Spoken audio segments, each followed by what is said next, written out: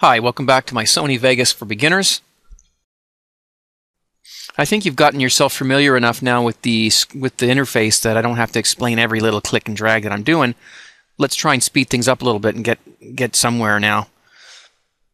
Okay, let's try messing around a little bit with crossfades, transitions, and fade-ins and fade-outs. Let's bring a clip down here, and I'm just going to trim off the end a little bit. What it is, it's my son walking down the road, and at the end we've got to pan up some trees, and right there is where I want it to stop. Zoom in on my timeline, trim it back like that. Okay, let's bring down the next clip, put it right against the first clip. Now what we're going to have here is a straight cut. Oh, there it is, it pans up the trees. And then it cuts to that. Kind of a rough thing you might not want. So what I'm going to do, as you've seen before, take the second clip, drag it over top of the first clip a little bit, and then we're going to end up with a nice little crossfade. See? So there we go. Now, we want this to stop maybe about there.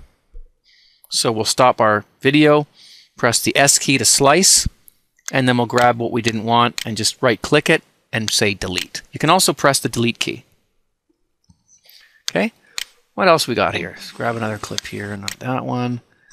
Here we go. Here's the one where I waited for them to come around the corner. I'm just going to quickly, because you've already seen me do this, trim it down to where they actually appear and trim it off. Bring it back.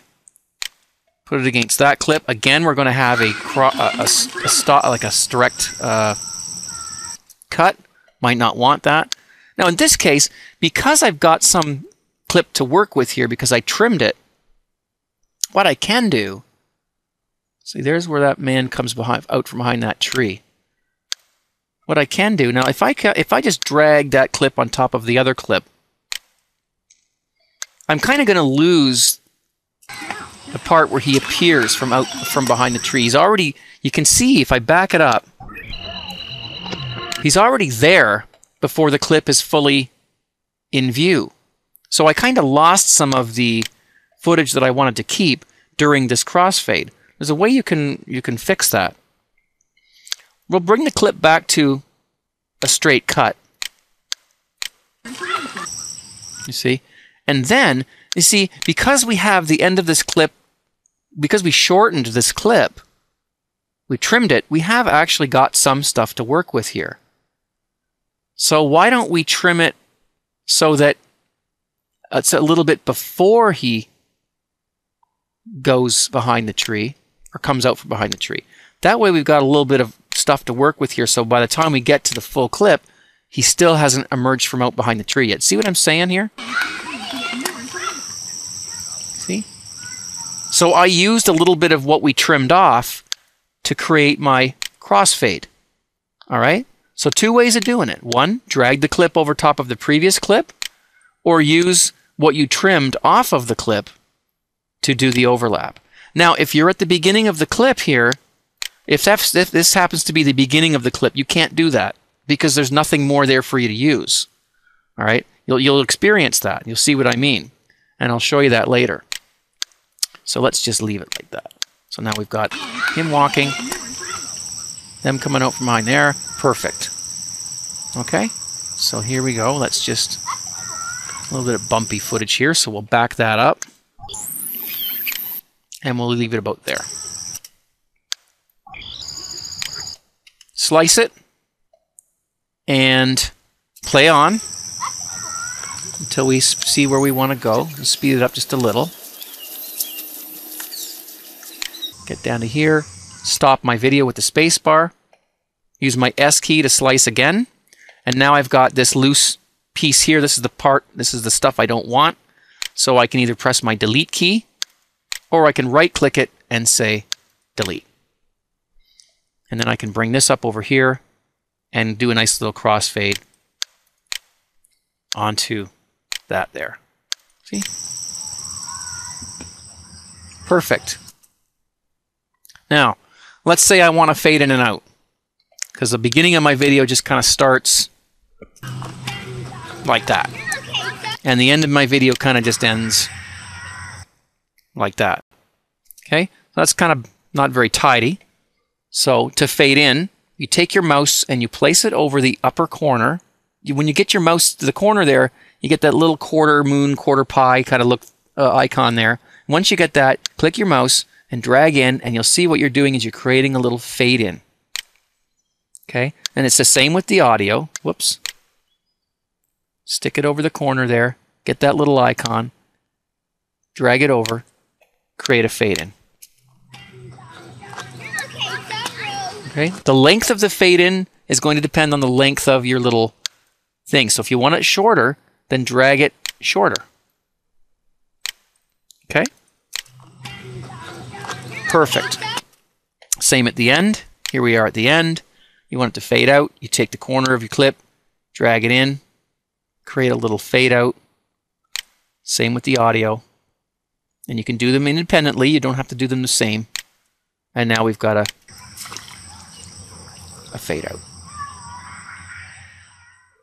All right, so there's a basic exercise for you. Bringing some clips down from your hard drive, sticking them on the timeline, do some crossfades and some fade-ins and fade-outs. Now let's suppose you want to change these basic crossfades into some more exciting transitions. Now that one I kind of like just the way it is. Okay, but this one here, it kind of goes to a completely different scene, you know. So let's go for some other transitions here. Click on your Transitions tab and look down the list. If you click on the type that you want and then just hover over top, you'll get the, you know, sort of what it's going to do. I'm going to choose, well, just for simplicity, we'll just choose a clock wipe. Okay, it's kind of an old, overused transition, but you know, that's the thing you have to realize, is that you don't want to overuse these. So what I did there is I took my mouse, I clicked on the transition I want to use, I dragged it down on top of the spot where I want the transition to be. And it's going to have to be over one of these parts where you've got your clips overlapping, okay? You can't put it here because there's no transition there. You put it there, you let go of the mouse. You're going to get a dialogue. For now, don't worry about that. Just exit and just accept the defaults. Now we're going to get a clock wipe. All right? So it's as simple as that. And if you want to try another transition, then just get the one you want, drag it down, and put it over there again. And it will replace the clock wipe with the new transition. Accept the defaults, play it back, and there you go. Now, you know, you got to be careful with these things. You can overuse. You can really overuse these sometimes. You don't want to use them too much.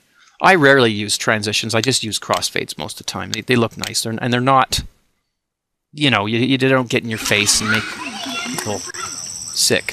So there you go. But anyway, that's how you do it. We'll stick a fading in and out effect over this one here. Drag it down, accept the defaults, and there we go. So that's just how you do it. Now, the thing you're going to notice as you start doing these kinds of things is that your video is going to start looking choppy. Now, this is looking choppy anyways because it's a screen capture and it's, you know, not going to look perfect. It's just for illustration purposes. But on your screen, when you first put your video on the timeline, it's going to look great. It's going to look nice and smooth. As soon as you start adding these effects, these crossfades, these titles, these adjustments, you're going to see things start to get choppy. I don't want you to worry about that because all that is, it's your computer trying to work to create these special effects live as you're playing back the video. These things take a lot of computational power to render out in real time, and sometimes your computer can't keep up. So don't worry if something starts to look a little bit choppy. Just realize that it's your computer not being able to quite keep up with creating the transition or the effect that you're trying to produce. One thing you can do is come up to this up the top of your preview window here, where it says when you hover over it, it says preview quality. Don't preview at the highest quality. So when it says best full, you're going to be previewing it at its full quality, and that's a lot harder on your CPU than, let's say, if you go best half. It's not reducing the resolution of your video as a whole. It's just taking your preview and you're going to be previewing your video at a lower resolution so that you can get a better idea of the motion and how the transitions are going to look as far as how smooth they're going to look. So there we've done some fade-ins, fade-outs, some crossfades, and some transitions. We need to stop here and move to the next part where we're going to do some titles, some music, and some track layering if we have time. So thanks for watching. I hope this is helping. We'll see you in part 4.